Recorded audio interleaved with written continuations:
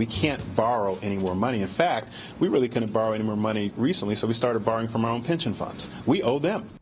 That was Kevin Orr, Detroit's new emergency manager, appointed after Detroit's elected politicians spent all the money. Actually, they spent billions more than the city had. How Orr is supposed to get Detroit out of that mess without stripping workers of their pensions and health care is not clear. Ken Sikkema is Michigan's former state majority leader. What's going to happen? A judge is basically going to push the reset button here. It'll be the largest city in America ever to go into bankruptcy, federal bankruptcy, and which unions means stiff everybody we owe? Everybody that's owed money. The current workers, retirees, bondholders are going to have to get cut. Absolutely. This is a heavily unionized town. There's 47 separate public unions in the city of Detroit. In fact, some of the unions have a membership of only one. And it's hard for me to envision. Each one you have to negotiate with? Yeah, absolutely. A one-man union? It's a one-man union. And I just don't think politically a union can go to its members and say, yeah, we agreed to wage cuts or cuts to pensions or cuts to health care, which is why I think it ends up in front of a federal judge. And I think the manager, the emergency manager in Detroit, he might not say this to anybody. I think he prefers to be in Chapter 9. He has more power. A judge can say to the unions, you know, you can protest all you want, but I want you in my courtroom 9 o'clock Monday morning. You get an hour to make your case, and then I'm going to make a decision. So I really think Kevin Orr prefers to be in Chapter 9. And how big a haircut? The pensions are $3.5 billion in the red. That means a union worker who thinks he's got $50,000 a year might only get $30,000 a year, $10,000 a year? Well, the judge is going to make that decision in a bankruptcy court. And, you know, let me just say this. I have a great deal of sympathy for sort of the average pensioner or the average retiree, because they're not really getting a lot of money. There are some egregious examples. And they did nothing wrong. They didn't do anything wrong. They didn't negotiate the deals. They didn't underinvest in the pension fund. Detroit has two pension funds, one for police and fire and one for sort of general employees, which is the larger one. That pension fund is a mess. 30% of the investments are in real estate investments that have never returned a profit. There's no accountability. So the political managers said, oh, let's invest in this, and it made no money. Well, you know, somebody's friend, someone's uncle, someone's cousin.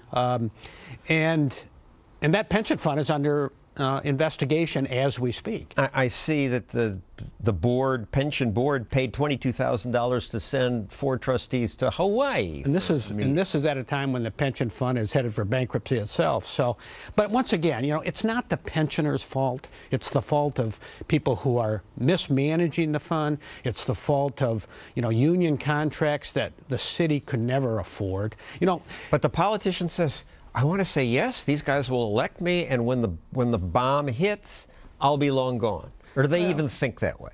Cities all over this nation deal with those kinds of problems. And the problem in the city of Detroit is the leaders never really confronted it and dealt with it. It was almost as if they were on remote control here, or autopilot, thinking somebody was going to come in and bail them out over time. What's up with Detroit? The city's a mess. About 2/3 of its population left town. Whole neighborhoods are crumbling.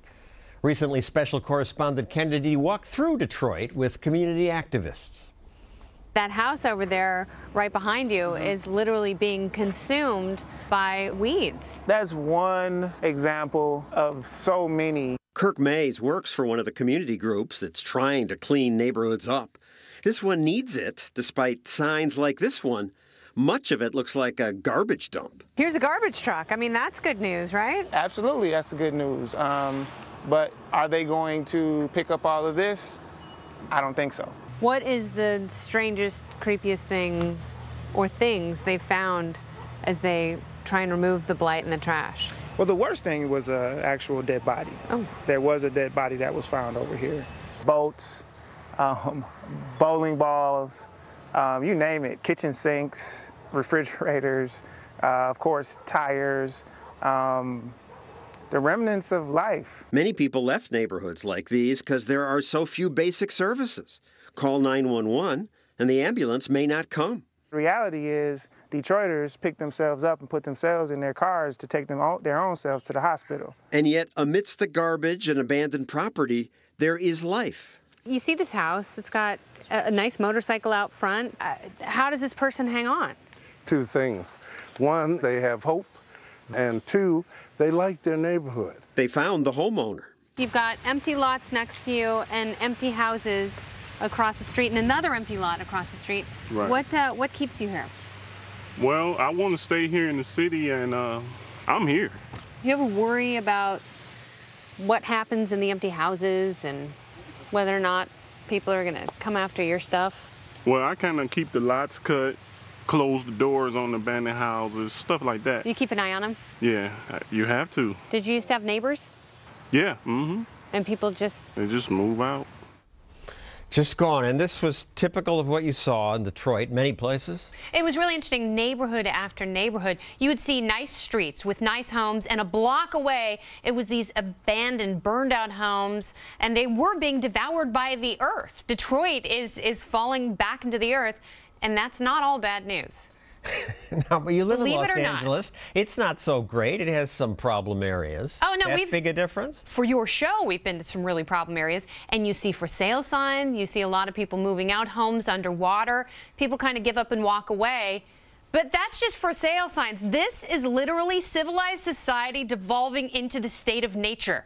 This is what they talk about, philosophers. When they talk about the state of nature, the reversion, this is happening in Detroit. But you don't really see chaos.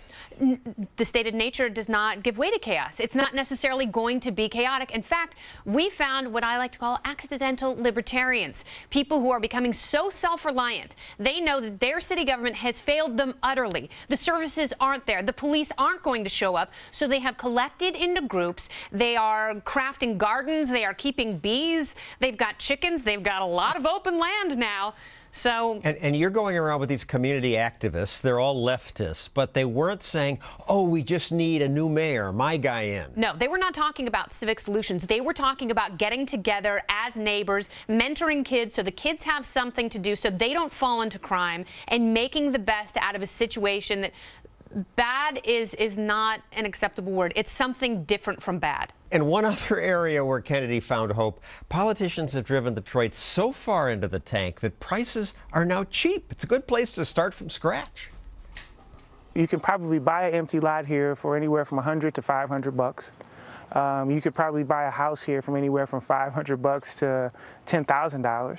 Kennedy checked out this abandoned house just a few blocks from Grosse Pointe, where the rich people live. The house had been gutted by thieves. If you can see like new flooring, and obviously, you know, they've taken everything out. They've taken all the metal windows out. The appliances are gone. For $1,500, you could buy this house. Right, and you could fix it up. It's really incredible. You know, you think about first-time homeowners, you could literally own a house for $1,500, which is what a lot of people pay in rent. That's true. So are you going to move there?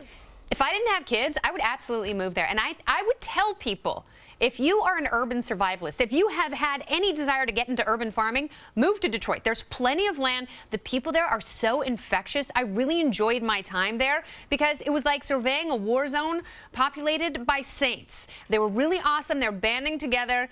And if you want to raise chickens and bees, Detroit is the bee's knees.